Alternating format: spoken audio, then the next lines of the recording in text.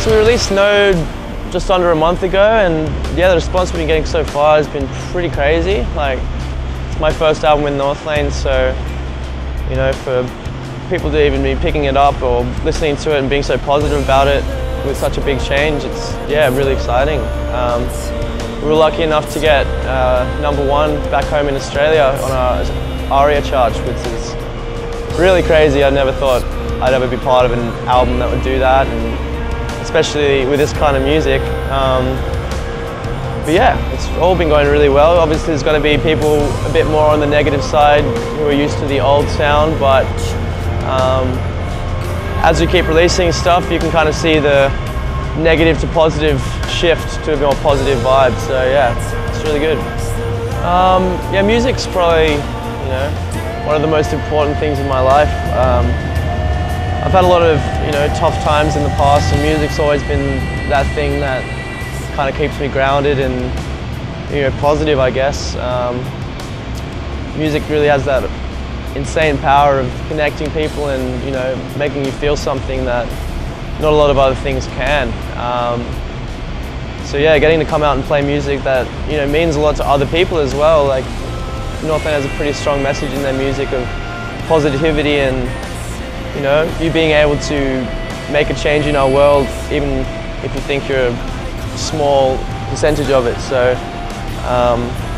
yeah, it's just so great to be out here playing music for people and spreading a positive message. But you know, it's also great for me because it just means I'm, you know, doing what I want to be doing with my life and living out my dream that not 12 months ago I wouldn't think I'd be able to do. So yeah, I'm just stoked to be out playing music. So I was picked as the new Northlane vocalist as part of an audition process they had after losing their old vocalist. I think I was part of like 2,000 submissions or something, and somehow I was lucky enough to get picked. But yeah, it's really crazy. Even when I was posting the video and getting it ready, I had mates who had told me to give it a go, and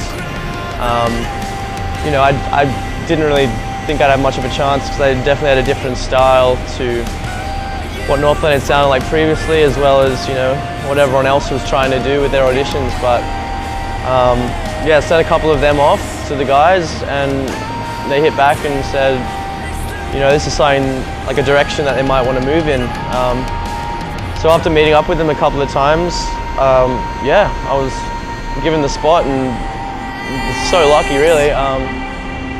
And it's just insane for me to be, not even 12 months ago, just in my room playing music and recording music and, you know, trying to do this, and now being in Minneapolis on the other side of the world, you know, playing for all these people that want to hear our music. If it did come down to working really hard. But before we went on tour and stuff, I was, you know, practicing every day, you know, doing my best to prepare for the more heavier vocals, and you know, it's touring life in general. But it all really just came down to hard work, and when you put the work in and, you know, people can see that, the good things are going to happen, and people are going to, you know, respect you and want you to be part of something like this, or whatever it may be. It doesn't necessarily even have to be music, it's just art, or, you know, being an actor, or any kind of art really. As long as you put your mind to it and work as hard as you can, great things can happen. Hey, this is Marcus from Northlane, and thanks for checking out the showlastnight.com.